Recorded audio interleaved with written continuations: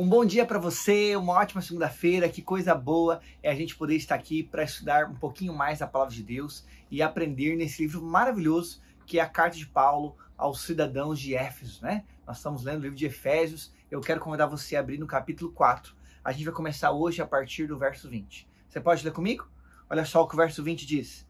Não foi assim que aprendeste a Cristo, se é que de fato tendes ouvido e nele foste instruído, segundo é a vontade em Jesus. Os próximos versos a gente já leu no sábado, onde Paulo ele vai falar a respeito de se revestir do novo homem. Ele vai falar que esse novo homem é criado segundo Deus em justiça e em retidão.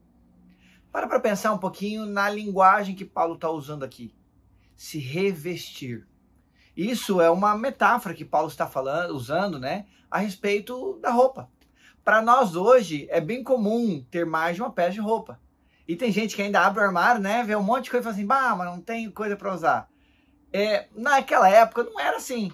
As pessoas tinham poucas peças de roupa disponíveis. Elas tinham uma roupa e a roupa era para durar um bom tempo. Quando alguém trocava de roupa, isso tinha um significado. Isso as pessoas notavam. E Paulo está falando assim, agora vocês vão largar aquilo que era do velho homem e vocês vão se revestir. Ou seja, vocês vão agora trocar a roupa de vocês, mas ele está falando aqui de uma mudança que não é uma mudança externa. Ele está falando de uma mudança que é uma mudança no coração. Ele está falando que o nosso coração precisaria se revestir do novo homem, precisaria ser transformado. E veja que logo no comecinho, ali no verso 21, Paulo fala que nele fostes instruídos.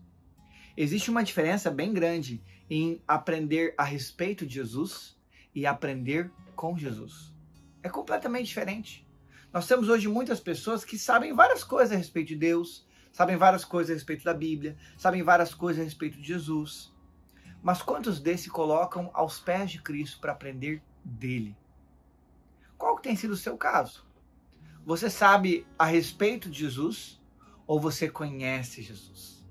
Ou você está sendo instruído em Jesus? É completamente diferente, mas é uma diferença que traz graça, salvação para a nossa vida, porque quando a gente se assenta aos pés de Cristo e aprende com Ele, isso transforma a nossa vida. Nós estamos falando aqui essa semana toda de uma vida moldada pelo Espírito Santo, uma vida moldada em semelhança a Cristo, e quando a gente se coloca aos pés de Jesus todos os dias, a gente tem a oportunidade de aprender. É por isso que o momento da lição aqui é tão importante, porque é todo dia um convite que a gente recebe através da Bíblia, porque a lição vai indicando textos bíblicos para que a gente leia, para que a gente se torne um pouquinho mais parecido com Jesus. É por isso que é tão importante você ter o teu momento particular de leitura da palavra, você e a Bíblia, seu momento de oração, para que você se coloque aos pés de Cristo e possa aprender dele todos os dias. A comunhão com Deus, gente, é a respiração do cristão.